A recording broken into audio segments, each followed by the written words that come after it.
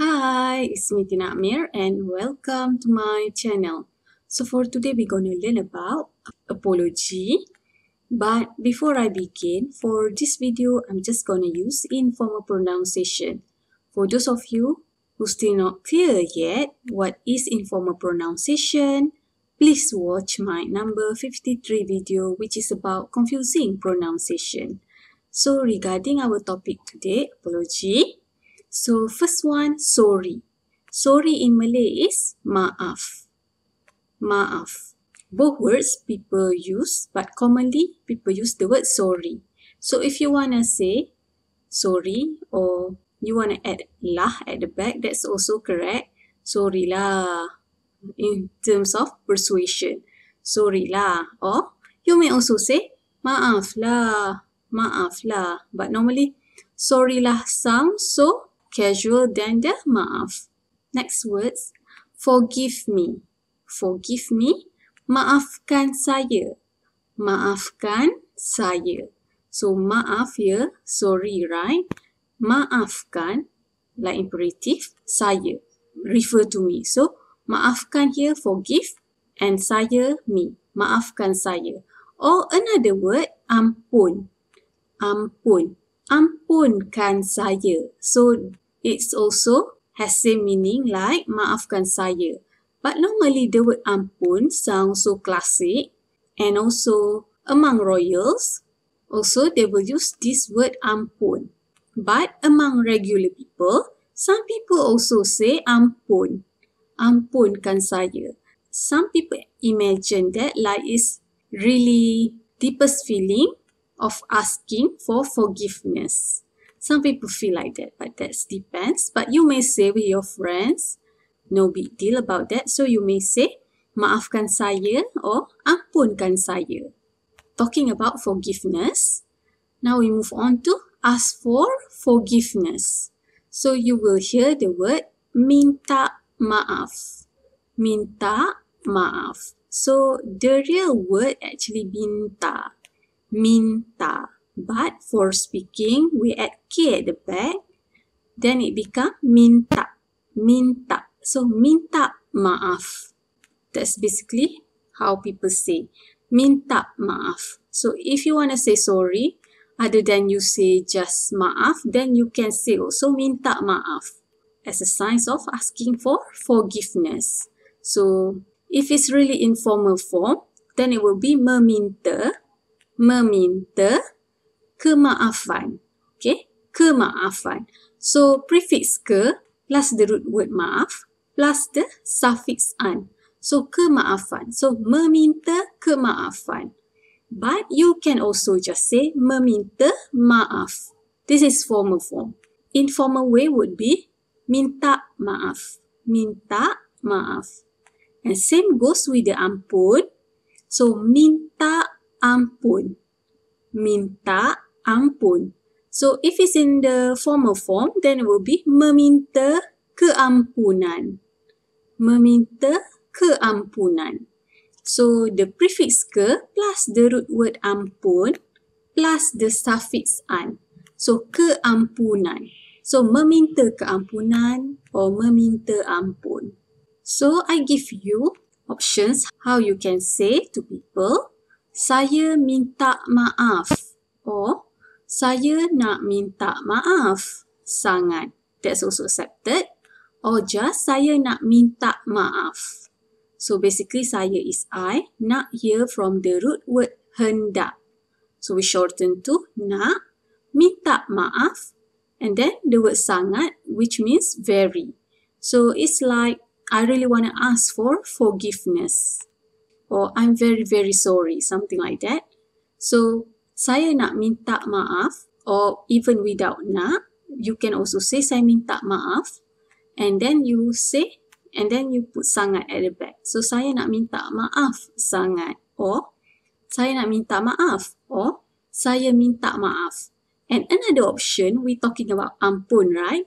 So, you have saya nak minta ampun sangat, okay? Or saya nak minta ampun. Or just mention, saya minta ampun. Okay, that's all accepted. excited. And another phrase, saya sorry sangat. Saya sorry sangat. So it means I'm very sorry. I, sorry is sorry here. Sangat is very. So sangat you can put at the back and also at the front of the sorry. However, for speaking, people comfortable to use the word sangat at the back. So saya sorry sangat. However, people don't say saya maaf sangat. People don't say something like that. They just say saya sorry sangat, which implies I'm very sorry. And then continue again. Saya tak sengaja. Saya tak sengaja. So it means I don't mean to. It's not my intention.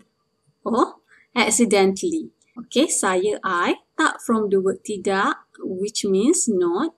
And sengaja means something with intention. So tak sengaja, you did without intention. So I don't mean to. Saya tak sengaja. Or another option, saya tak bermaksud macam tu. Saya tak bermaksud macam tu. Or another option, you can say, saya tak bermaksud nak buat macam tu. Saya tak bermaksud nak buat macam tu. So it means I don't mean to do that. So saya I tak from the word tidak, which means not, and bermaksud from the root word maksud, which means mean. So bermaksud means have mean, okay?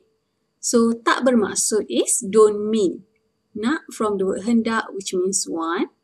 Buat is do. Macam is like. To from the word itu, which means that. So it's like I don't mean to do that. And then you can continue again. Saya tak tahu kata-kata saya sakitkan hati awak. Saya tak tahu kata-kata saya sakitkan hati awak. So it means I didn't know that my words hurt your feeling. So saya I tak tahu from the words tidak tahu. Tidak, not or don't. Tahu is no. Kata-kata, words. Kata-kata saya, my words. Sakit is pain. So sakitkan, kan here like imperative. Sakitkan hati awak. Hati awak, your heart. Okay, so I translate here also your feeling. So in case if you want to translate that feeling, then you can say perasaan awak. So, saya tak tahu kata-kata saya sakitkan hati awak. Or, saya tak tahu kata-kata saya sakitkan perasaan awak. Saya tak tahu kata-kata saya lukakan perasaan awak. Sakitkan hati awak or lukakan hati awak.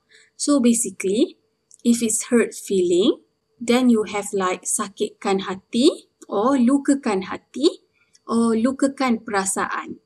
That's about it. Or you may also say, saya tak tahu perbuatan saya sakitkan hati awak.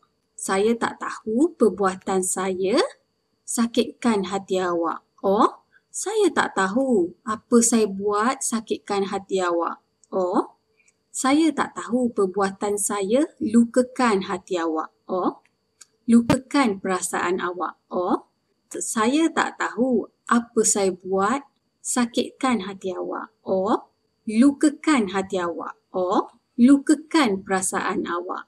So basically it means, I didn't know that my behavior hurts your feeling.